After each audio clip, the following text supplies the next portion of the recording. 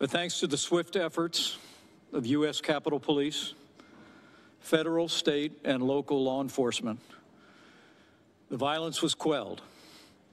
The Capitol is secured, and the people's work continues. We condemn the violence that took place here in the strongest possible terms. We grieve the loss of life in these hallowed halls, as well as the injuries suffered by those who defended our Capitol today.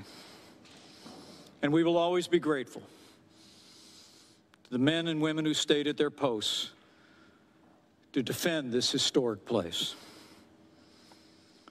To those who wreaked havoc in our Capitol today, you did not win. Violence never wins. Freedom wins. And this is still the people's house.